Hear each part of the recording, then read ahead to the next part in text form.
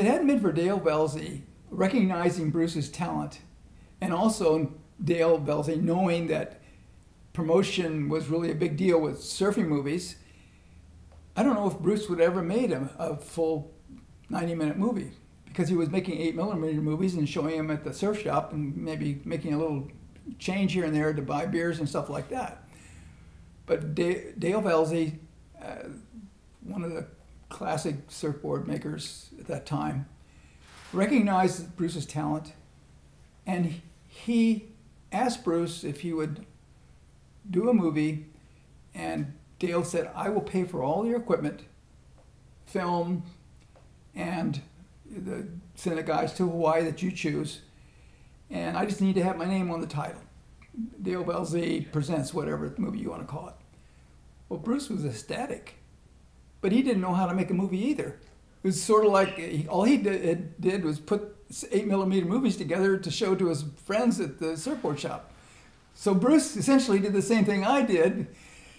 At that time, he went to the library and got a book on how to make movies, and that's a true story. And on his flight over to, I don't think he ever returned the book either. There might be a fine there. Anyway, when on his way to Hawaii, he was reading about how to shoot movies, and that's, you know, this is a professional movie. Now backtrack a little bit. When Dale offered to finance this movie and say, hey, Bruce, will you do this? Bruce said, sure, but he didn't know even what equipment to buy, what stuff he needed.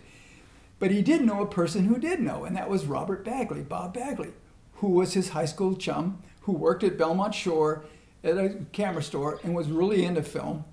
And Bruce took Velzy to Bob Bagley's store where he was working, and Bagley picked out all the stuff, the telephoto lenses, there was no waterproof housings or anything like that, the telephoto lenses, the film he needed, the cameras, the Bolex, 16mm Bolexes and the Kodak thing, all the movies, all the film equipment that Bruce needed, Bagley guided Bruce into buying it.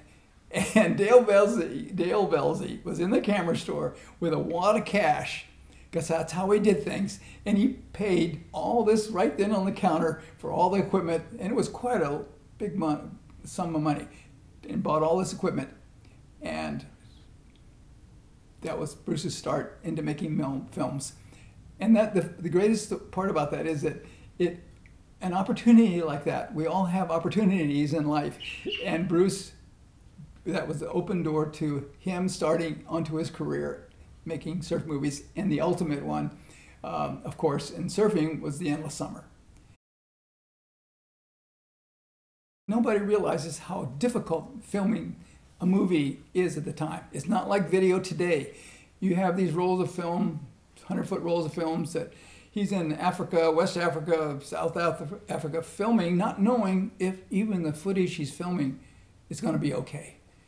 And you have a lot of things to deal with, a lot of humidity and actions, stuff that can really impede having a good movie. Whereas if you shoot it in, like today, you can shoot a video, let's do it again.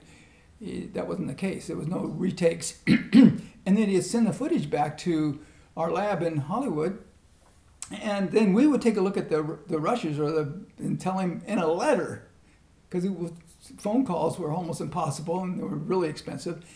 So everything was in communication via letter. So it wasn't like happening instantly. He'd get back and say, how's that footage show up, and how did it look? And, oh, it looks good, you know, great. But there was no retakes. If you see the movie, you realize that, hey, when they went to West Africa, Senegal, Ghana, Nigeria, that was it. They weren't going to go back to shoot anything. And when they got to South Africa, that was it. I mean, the film came back, and on they went to New Zealand, and Tahiti, and then to Hawaii.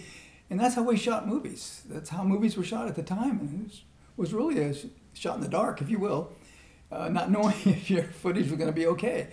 And it showed the talent that Bruce had and doing things right, because most of his footage, I mean, he shot over 50,000 feet of film. Just imagine that, you know, and then out of that, editing it down to just 90 minutes was quite a task.